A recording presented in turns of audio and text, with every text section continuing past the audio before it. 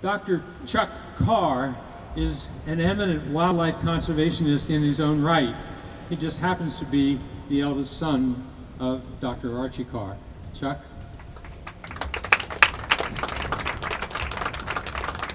Thanks very much.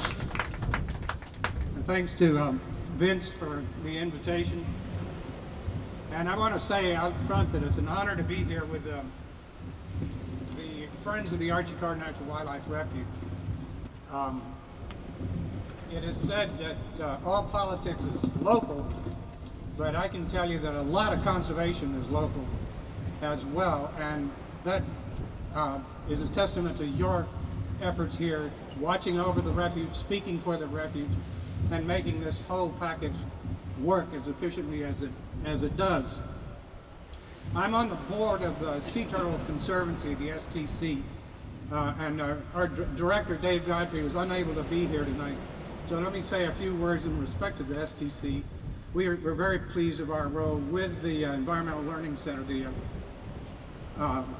Barrier Island Center here. I think that's our major contribution to day-to-day efforts here at the refuge.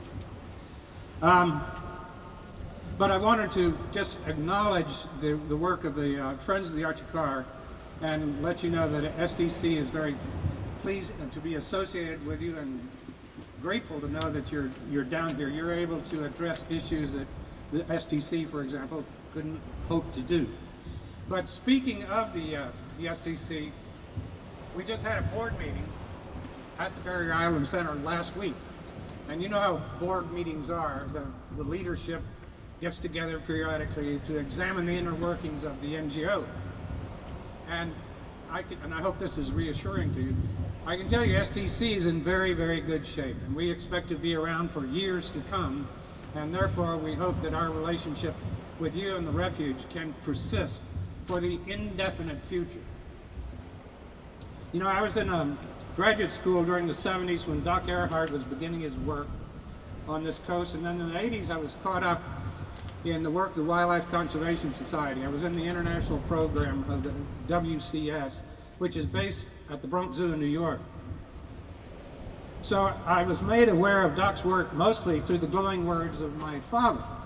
I was somewhat removed from the action down here for a good long period of time. And that was an interesting little evolution of events there. In due course, I joined the board of the STC. I then moved my WCS office from New York to Gainesville. During that same period, the Archie Carr Refuge was established, and the STC began having board meetings here at the refuge at the Barrier Island Center. And that's when I and other members of the STC became very closely familiar with Doc and his work and his history and his students.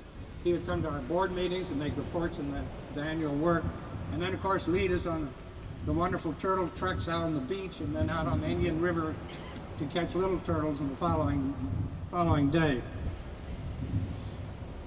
And then wisely we awarded Lou Earhart the Archie Carr National Achievement Award. We're very pleased with it. So what I'm getting at here is, in my view, this refuge exists because of the vision and hard work of Dr. Lou Earhart. I'm proud it bears my father's name, but Doc made it happen.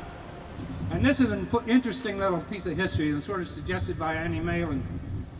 My father had his own beach to work on, and that was Tortuguero in Costa Rica, and he began work there in the mid-1950s.